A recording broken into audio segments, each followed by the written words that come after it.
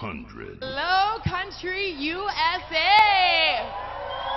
Are you guys having fun tonight?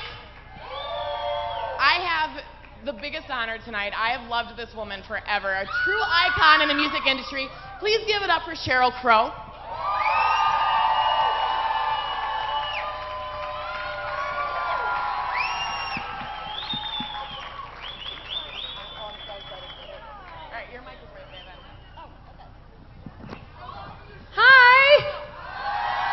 Isn't she gorgeous? Oh my gosh. Thank you. Okay, so I gotta say, a lot of people were kind of surprised to see your name on the lineup for Country USA. What made you want to make a country album now? Well, I moved to Nashville almost 8 years ago after I had breast cancer, and I grew up about 3 hours from there.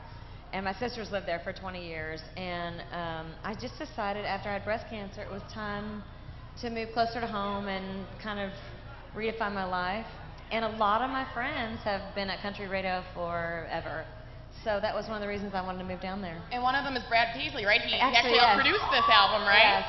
He executive produced it, and he's the person that came to me and said, now, after I sang with Loretta, will you please, Loretta Lynn, I'm sure, y'all know her by Loretta, but he said, will you please make a record? I'll tell you, our kids, the reason I know Brad as well as I do is that our kids are very good friends.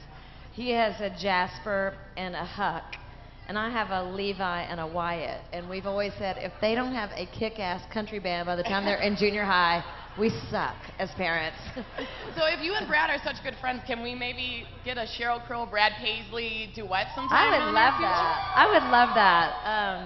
Yeah, he's amazing. One of the first things that he did was write with me for this record, and we wrote a chick song. I made Brad Paisley write a chick song, so there you go. There you have it. But it's about being a single mom, and it's called Waterproof Mascara, so I loved writing with him.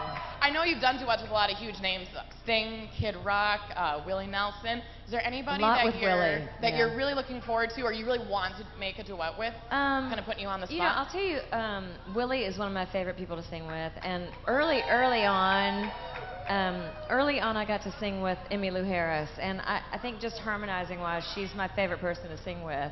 So I want to get back with her. And gosh, there's so many great people out there now. It's just, we've been doing guitar pools, and there's just so many great young singers, songwriters, musicians, particularly in the country world. So it's really nice to be at a format where people play music and love songs and love guitar solos. I would do a duet with you. Okay, let's do it. But I'm not very good. I would ruin our career. You would have to carry us. No worries. So you brought up your boys before, yeah. Levi and Wyatt. Do they go on tour with you? Do you keep them at home? Yes, they're always on the road with me, so you can be rest assured that they are safely asleep in their bunks right now. And I found something, I never knew this about you. I've loved you forever. This is like the biggest moment for me ever. That's so nice. Early in your career, you were backup for Michael Jackson. My first big gig, I taught school in St. Louis. I was a music school teacher in St. Louis in the city school district. School teachers, yay, school teachers. And then I moved to LA, and about 6 months later, I overheard some people talking about the audition for Michael Jackson's backup singers, and I crashed the audition, and I got it. So I went on the road with him for about almost 2 years. Did you moon dance? Did he make you? I wish I could have learned how to do it. I was terrible.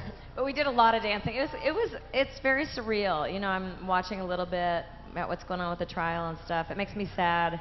But he was amazing. He was really, really unbelievable. Well, I gotta say, one of the perks of working in radio, we got Sheryl's country album before you guys can, and I listened to it, and it's fantastic. It's gonna be a huge hit. You guys can hear it September 10th. September 10th, feels like home, on Y100 Nashville. Go out and get it, it's so worth it. Thank you. All right, I'm not gonna keep her in here anymore. She's gonna take the stage. Ladies and gentlemen, Sheryl Crow. See you guys. Thank you guys.